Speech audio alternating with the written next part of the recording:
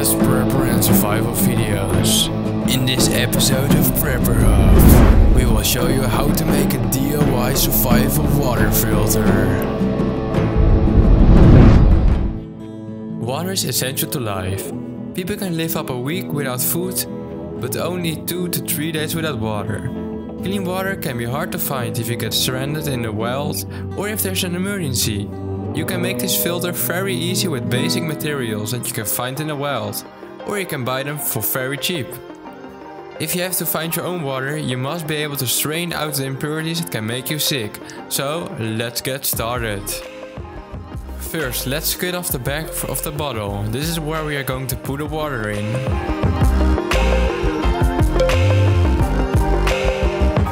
Using your knife, scissors or anything sharp, make a small hole in the center of the cap.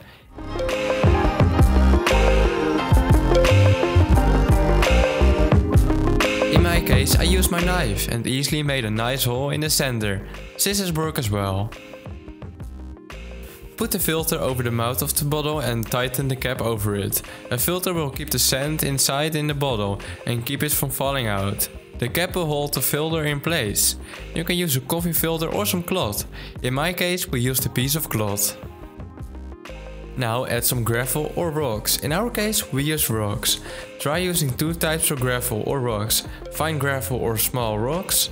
And the chunky gravel or bigger rocks. First put in the big rocks and then the smaller rocks. You can also boil the rocks or gravel to kill the impurities that can make you sick. Now add a layer of sand. You can use any type of sand you want. You can find sand almost everywhere. If you are near a river, just walk downstream and you will find sand, like we did. Now add a layer with activated charcoal. If the charcoal comes in large pieces, you will need to break them down into smaller pieces. Do this by putting the chunks inside a bag and crushing them with a hard object. Now let's add another layer of sand. You can use any type of sand you want, just like before. Now we're gonna add a piece of cloth, but you can use grass if you want. But don't forget to refresh the grass every time you put water in the filter. So now we are ready to filter some water. So let's get some dirty water and fill our glass with it and let's put it in the filter.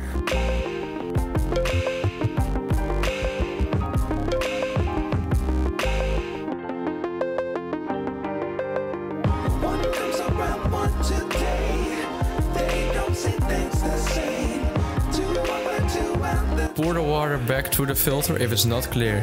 Once the water stops dripping, take the jar from under the filter and then pour the filtered water back into the water filter. You may need to repeat the filtering process 2 or 3 times before the water runs clear. Now a very important step is to boil the water for at least a minute to make it safe to drink. So let's make a fire. First let's collect some wood and birch bark. We are going to use the birch bark as a fire starter.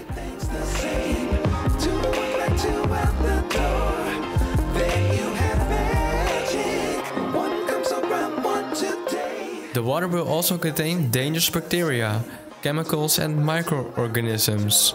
You can get rid of all these by boiling the water for at least 1 minute.